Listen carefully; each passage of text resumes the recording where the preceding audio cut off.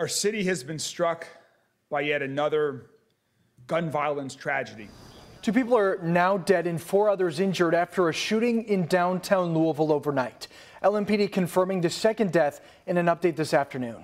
Thanks for joining us. I'm Connor Steffen. It all happened outside the Southern Restaurant and Lounge just after 3 this morning.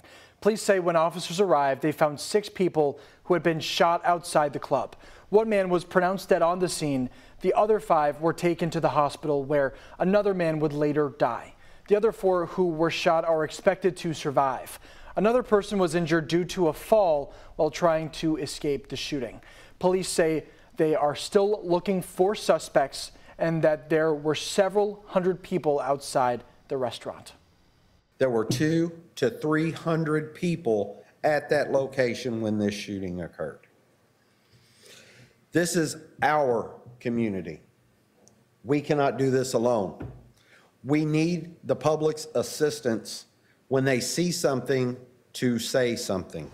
A witness who was inside at the time told us off camera that she heard 2 shots. She said she got knocked down and then people started running over her.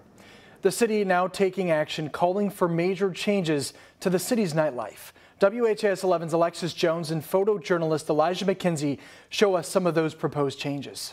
As you can see, Market Street is no longer blocked off after a shooting happened here this morning outside a Southern Restaurant and Lounge. Though all victims are now accounted for, officials are still searching for a suspect, and they're calling on the public for help.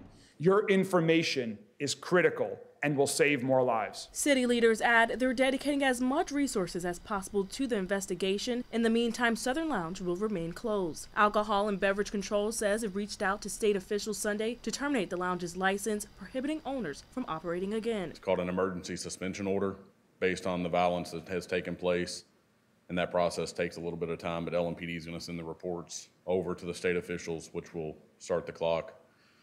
And that would result in an immediate revocation of that license. Mayor Craig Greenberg says they've worked to close the business since July 10th after receiving several complaints, including loud noise, customers blocking traffic, and parking on sidewalks. But unfortunately, he says they were unable to shut it down before lives were taken. In Louisville, Alexis Jones, WHAS 11 on your side.